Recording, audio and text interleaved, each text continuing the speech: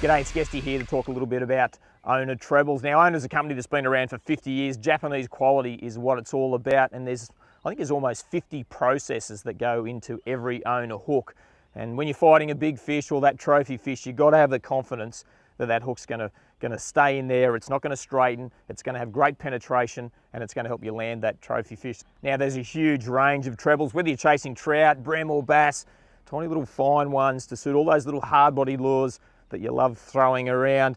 And when you get into barra, things like barra fishing and flathead fishing, that's that next size treble again, slightly bigger fish, so you need those stronger hooks. And what Owner does, they have a range, and when you look at the packets there, it's got 4 times or 3 times or 2 times. That talks about the strength. For example, if I'm chasing really big barra, GTs, mackerel, I'd be looking at that STX 56 hook. So that's a taft wire hook, and it's specifically designed for those really big fish. On the other end of it, if I'm chasing a rainbow trout on 1 or 2 kilo gear, I'd want a 36. So that much finer hook. It's going to have really good hook penetration without a lot of drag pressure. Pretty windy today. I'm glad I'm not on the water at the moment. But look, I always look back at some of the spectacular fish we've caught on Reel Action. And I know my mate Barney, anyone who's watched the TV show would have seen Barney fishing away there.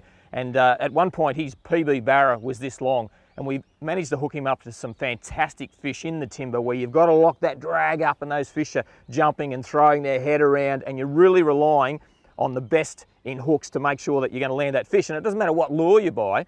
I think you've got to look at the hooks. Don't be afraid, change the rings, change the trebles, and that's where Owner's quality comes into play. But I remember Barney catching a .27 barra, and at the time he's getting smoked around in a big impoundment, and the one thing that he was happy about, he knew the hooks were set and he knew he could rely on those hooks.